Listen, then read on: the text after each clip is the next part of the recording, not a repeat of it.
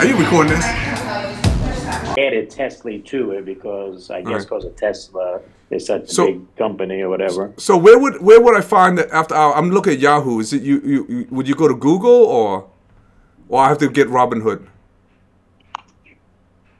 Yeah, I don't know who else does it, but Robinhood has it, but I don't know who else. Somebody has to have it besides Robinhood. Has it. I just posted it in live, the live show today. All right. Is that or is that general discussion? A general discussion. Okay. The bid is 11.24. The ask is 11.25. It's crazy how tight the bid is this late, isn't it? I know, because usually it's like a $2 or $1 difference. Yeah, it's crazy. It's still out of my price range, though. This thing gonna jump back up because Tesla is moving up now. Tesla is projecting to go up. So I think it's still at a good to buy right now. 11.20. Well, anything under 11.30 is really anything under $12 is really good. I don't know. I'm strong. But yeah, you're right. When like on your side, you have to wait for the opening. So yeah, but it's gonna drop. You'll see it drop to 11.25 in the morning. Yeah, Charles Schwab at 4 o'clock. It's gonna open up at 7 o'clock is when I trade, and it'll be 11.27. Yeah, or 25. It's 11.27 right what's now. What's the after hour index? What's the anybody? Do you have after hour future Nasdaq future? It's down right now. S&P is down. The U.S. is. I'm looking at Yahoo Finance. Nasdaq future is down. $7. Qs are still down. Nasdaq and S&P, they're all down. Yeah. What happened today? I'm still trying to figure that out. We were green, and then I put my phone down and checked back a few hours later. We're red. That was great. So, any news? See, all the international markets are down. So Hong Kong. I don't know all these markets off the top of my head, but based on what I've seen them on my screen here, it's all red. So I guarantee that the Europe markets are going to be red too. Yeah. So here's the deal. This happened last month. Last month it dropped to 11.17 or something like that, like in the teen, and then the market brought it to 10.93 all on the same day, 92 or something like that. So I'm saving my money right now. So I'm not gonna do anything. But if it would break $11, I'm gonna put a lot of money. Now, depending on where you are, like I'm already maxed out on Tesla. I don't need to buy a lot more Tesla. But I mean TSLY, I'm sorry, keep saying Tesla. But if you're just starting to build your portfolio, then you just need to just buy it. That doesn't matter what the price is, because you're trying to get number share, and you just need to own it as much as you can. But if you already have like 3,000 going to 4,000 like me, and it's already a bulk of your portfolio as TSLY, then there's no rush. Like I'm in no rush. Like if I don't buy this, and I'm still getting $2,000 a month from TSLY no matter what I do.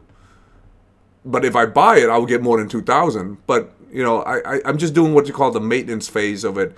I don't need to buy a lot. But the reason I'm looking at it, it may be the best course of action in comparison to everything else. So I look at Corny. I look at Corny just to see the price at $25. It's gonna drop to $23 and something cents. And is it something good to buy? Yeah, you have to see. Well, then next month does it go back to its dollar dividend? It probably will, but right now, that's probably like a one-time thing. It's $2 and whatever. Yeah, because that's kind of crazy. Oh man, TSLY is due, man. It's due. It's been hovering at $11, $12 for like 3 months now. 3-4 months now, and it's due for a breakout. There's he beat that. He beat the 58 cents. Yeah, 60. There's a reason why she is the pretty girl in the room. I tell you, we went through this in the summertime, so we will live in a glory day. But it doesn't take that long for her to come up pretty quickly. And we just need Teslas to be stable. That's all it is. Tesla need to be stable, and Elon need to stop talking, and then it's gonna come up. It just naturally come up. Tesla just gonna naturally come up. It's one of those stocks that doesn't need to do anything crazy. Man, guys, if you really look at it, yeah. Then Tony is a really good example. Think about the calls he sold on Coinbase. They all got smacked through. He lost a lot of money on calls, but yet there's still a $2 dividend. So that basically tells us, guys, that Jay will pay us dividends from the calls and the synthetics.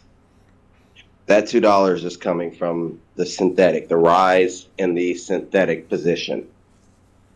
So when Tesla does go on a crazy run, even if he gets smacked on the calls that he's selling, he'll pay us from the synthetic. Yeah, he's literally showing that with Coney right now, because there's no way. And SQY. Yeah. I haven't tracked SQY, so I don't know personally, but I've personally been, watching Coinbase. So, like, I know he's been getting smacked. Everybody's been getting smacked on their calls. Ask Kenny. But I'm gonna dump OARK probably, because 23 cents is not good. What are you gonna dump to? Oh, probably because I like this TSLY probably, because I need to keep building it, and then I have JEPY and QQQY and Clip. What? Are you a comedian or something, man? Like, no. He's like, oh, this TSLY, dude. That's the entire channel is all TSLY. He make it sound like, oh yeah, this fun. No, you guys never heard of it. It's called. That's my main. 77% in TSLY. He's like a comedian. He's like yeah. You guys never heard of this fund, but I think it's called TSLY. Bill, you're such a clown, man. But yeah, so yeah, I'm just glad I'm so glad that your thing came in, a couple of months ago. I saw your videos on YouTube. Yeah. Just out of nowhere, and so I'm real glad too. Well, at least you didn't try to re-educate me about the problem of TSLY. Did you see how I smacked down some other guy earlier? Yeah, I just got excited with it. Yeah, if you're gonna come talk to me, man, you gotta come with your A game. If you're gonna try to if you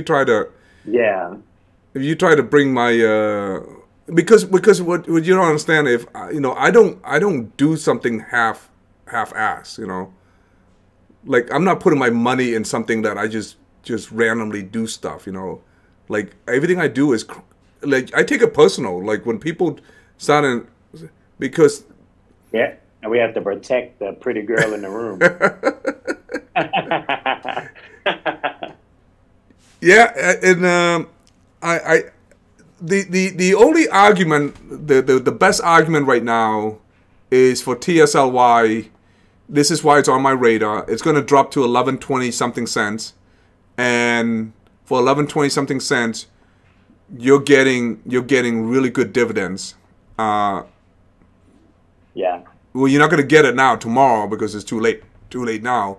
But however, in January, at this trend right now, it's always gonna. January, the December to January dividends, which will be the January dividend, this gonna be it's gonna be high. Yeah, that's gonna be good too. It better be higher than 60 cents. I'm gonna put another, I'm gonna call Jay out for that. It might be 58 cents again. Well, I don't like mediocre. But we know it don't really matter because like 60% we're good. I mean, I'm happy. Well, yeah, I'm happy too. But if I can squeeze an ounce out of somebody, I'm gonna squeeze it. I want his best. I don't want mediocre. I want his best, and that's all I'm asking is for him to do his best. And I just think they can do more. Are you gonna keep your OARK? Oh, I already sold it. You already sold it, okay. Yeah, TSLY ORK was my 2 original fund, and then I bought Clip, and then I bought BITO. Those are in that order. Those are my high yield dividends fund when I first started off. But I didn't want to sell my ORK. I didn't want to sell it either. But however, when you look at what happened is, you look ORK. It's really not ORK, but if you look at ARK, the fund that they track on, it's not really doing too well. I like Cathie Woods, but yeah. No, it's just. I think Cathie Woods is smart, but I listen to her anyway. But that's how I used to think anyway. When I watched her.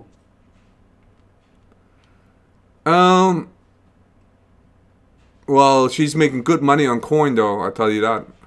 No, it's just my confidence level. I figured my money. I'm glad I sold it because I didn't make any money out of it. But I just figured. I think I had like $2,000 in ORK, and that money was better well spent sitting in QQY than. Oh yeah, we got a good dividend on QQY and JEPY. Yeah, what's the payout for ORK? Anybody know? What's the payout? 20 something cents. Oh yeah, I'm so glad I sold it. I'm so glad I sold it. But I got QQY now. So I've been tracking QQY a little bit, and it dropped to 1745. Lowest is 1730. I'll tell you, if it come back down, right now it's projecting to come back down again because the NASDAQ is down. So during the morning pre-market, if it's 1740,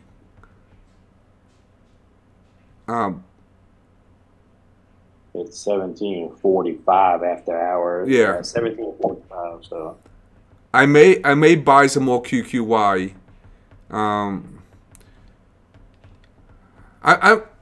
I may end up just buying. I don't want to wait until the end of the month for the X day to drop. One of the things that made me my successful journey was that I was very aggressive of buying share. I just keep buying share.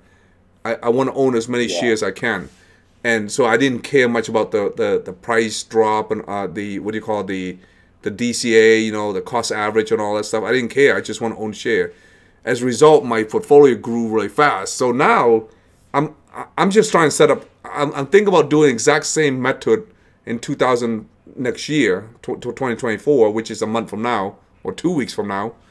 I'm thinking about doing that method, or now since I have more money, I have more income flow. I'm probably thinking about just I already have 1,000 share of QQY. What I need to do is just provide maintenance on it. Just buy 100 share here and there or 50 share, and it's just keep the cost average down. But I don't need to earn, drop it. But I'll tell you, if this thing dropped to 1730 sometime between now and the next week or so, 1730 is all time. It's 52 weeks low. I may just buy 1,000 share of it, get another 1,000 share. So is it hard for you to, even though you get the dividend, it's hard for you to look at the arrow going down, right, on all your shares? But no, that doesn't bother me.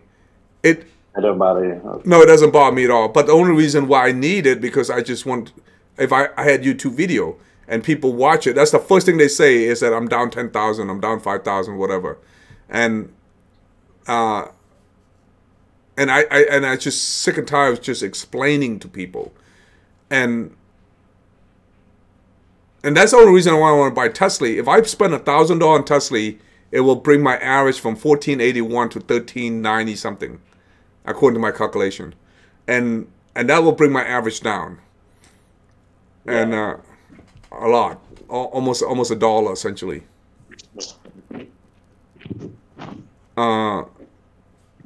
So that's some option, but these are all decision time that I will have to play on Thursday morning at 04 o'clock, not 05, 06 is when I trade. So I have three options. I can buy TSLY, TSLY at 1720 something. I'm sorry, 1120 something, and I buy 1,000 share of it. That will bring it $11,000. But I have 1,000 share, and also bring my cost average down. The only reason I do that is to bring my cost average down. But TSLY only pay 58 cents, 60 cents of dividend, so it's really, I have to own more than 1,000 share to get $1,000. So I have to own like at least 700 more share. So maybe I just spend $17,000 and buy 1,700 share, but I will get $1,000. Or I can just take that 17,000 and buy QQY, and that guaranteed me at least 90 cents of dividends. So, I'm thinking about, I'm leaning more toward this, but this has to be, I have to wait until the end of the month when the X day drop, or I can just, if QQY drop below 1740, I am buying it. I am buying it. How much, I don't know, but I will buy it. See, I'm willing to spend $20,000 on to get another $1,000 because I'm getting $4,000 already plus my contribution. That's $5,000. If I get another $1,000, that will be $6,000 a month, and yeah, it will put me in margin. I will be in a hole like $20,000 almost, but that's okay because and then after that I'm not gonna touch anymore, and that's about 2 or 3 months. I will pay it off. 6,000 times 3, that's $18,000 right there. So in 3 months, January, February, March, I will get about $18,000 as long as I don't buy anything, touch anything. So there's some pro and con on these methodology, or I just don't buy anything, don't do anything in December. There's no rush. I don't have to do anything. I don't have to buy anything. So what if it dropped 52 weeks low? So what TSLY dropped lower? You know what I mean? Sometimes I always feel I feel like I need to buy something. I don't know why I need that feeling. Tiger, do you want to say something? Or? I'm just gonna say, yeah, you're gonna feel like you got to buy something because you're like that shiny blonde Asian girl. Oh man, I pay her to leave me. You would have to. Yeah. That's where you put a sticker for fun only, not wifey material. No, yeah, this is interesting. A good time. This is a good time. This is one thing I love about stock investment. You don't go through this when buying a house. Buying a house, oh my God, it's so much headache. I go through this like every year when I try to buy a new property. It just, I would literally go and stay in the neighborhood, go running in and around the neighborhood, and then you look at everything. I mean, you're shopping. It stressed me out, man. By the time I get into the closing and just sign the document, it literally stressed me out. I just kind of like, because there's so many things going on, Here, I'm trying to determine how do I get the most bang for the bucks, for my dollar. Where should I spend my $20,000?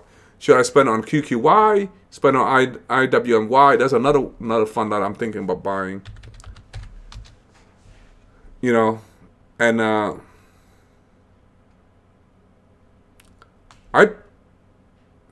It's crazy. IWMY price is dropping. It's 1986. All-time low is 1980. I may buy IWMY. Tell you the truth.